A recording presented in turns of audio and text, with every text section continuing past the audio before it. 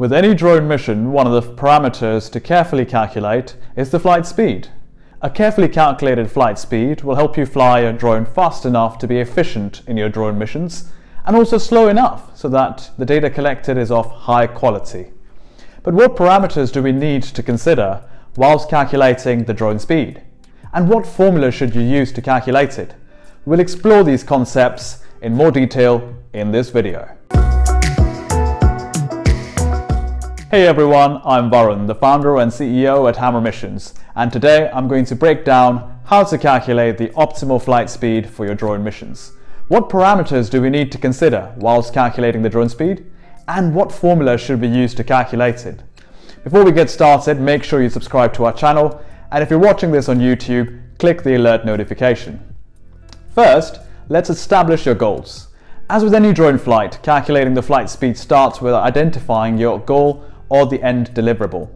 Does this mission need the highest data quality, or is this mission simply one of the many missions that you're going to fly on a single day? If your goal is the former, you would lean towards flying slower, and if your goal is the latter, you would prefer flying a bit faster. But how do we calculate the perfect flight speed that strikes the right balance between data quality and efficiency? Typically, there are three main factors at play.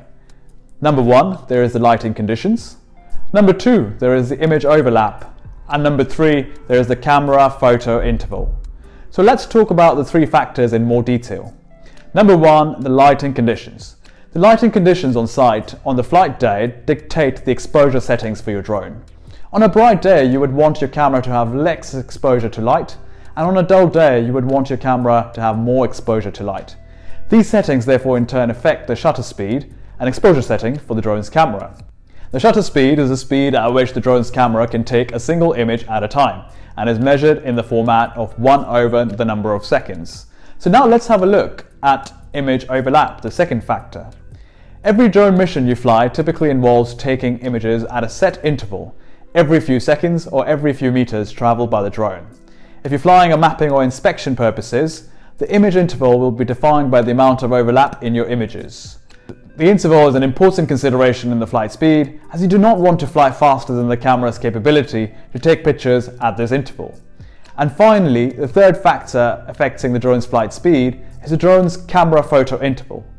Let's explore this in a bit more detail. Every camera has an inherent photo capture interval, the time that it takes for the camera to write an image to the SD card. During this photo capture interval, the camera is unavailable and is unable to take further images. Again, if the drone is flying too fast, it would mean that the camera is unable to keep up with the photos and some images will be lost during flight, which is a complete no-no if your goal is high quality data. Here's an important tip for you. Most DJI cameras have a camera interval of 2 seconds when capturing in the JPEG mode, and an interval of up to 10 seconds when capturing in RAW plus JPEG mode. Now we will have a look on how to calculate the optimal flight speed for your drone mission, as well as the formula. Putting together the factors I mentioned above, the drone's flight speed is simply the image interval distance, in meters, divided by the camera interval. It's important to note that the camera interval should be the maximum of the shutter interval, depending on lighting conditions, and the camera's inherent photo interval. So based on those numbers, the formula to calculate the optimal flight speed is shown on the screen above. Even though you might be able to calculate the optimal flight speed, the key question is, should you? Using tools such as Hammer Missions for drone mission planning, an optimal flight speed is automatically calculated for you for using all the parameters that I've mentioned above. I hope this video will help you calculate the optimal flight speed for your upcoming flights, or better yet, provide you with a tool to automatically calculate it for you. If you'd like to learn more about other missions supported in Hammer, please do visit our mission tutorials. Thanks for watching, and we'll see you in the next video.